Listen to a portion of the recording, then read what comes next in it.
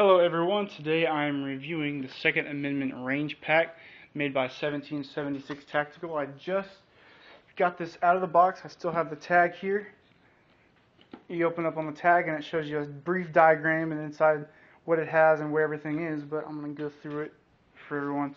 On the front you have this front pouch, and this is the reason they call this the Second Amendment Range Pack. Upon opening up this front pouch, you can see here the Second Amendment written in the front.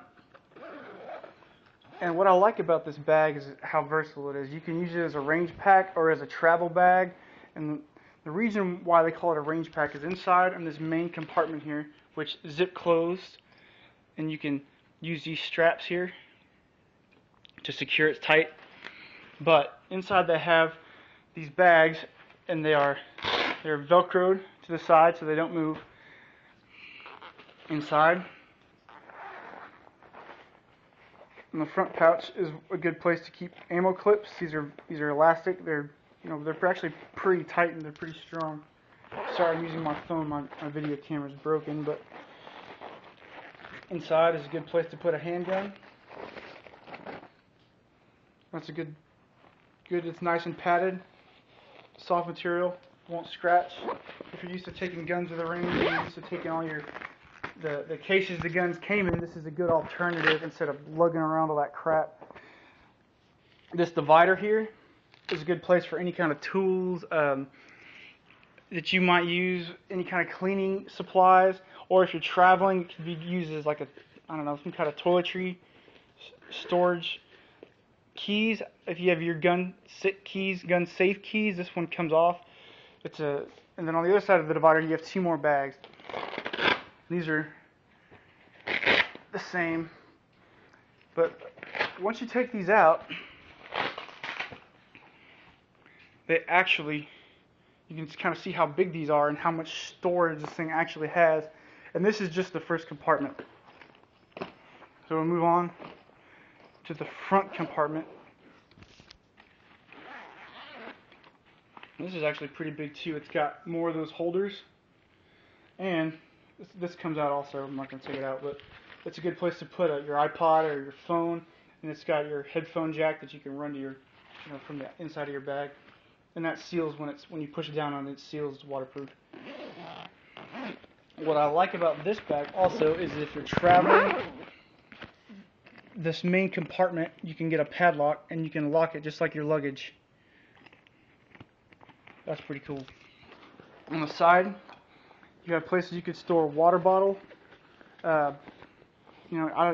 Really anything you can think of. On this top side, bottom. Again, I don't know what sort of small first aid kit. Again, another holder on the front here for a phone. It's got good places to clip anything you might need, depending on what you're doing. It's got this strap, like I said, if you're going hiking. In case it rains, it's got on the bottom here on the inside the cover, the 1776 Tactical written on there.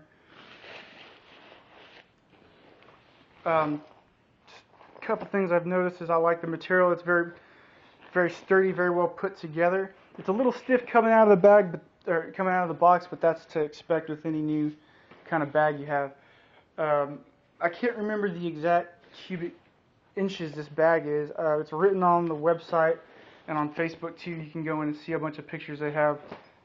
I like it. It's got 1776 everywhere, even on the zippers here. So, when I bought this thing, I was looking and I noticed that there wasn't any kind of reviews online.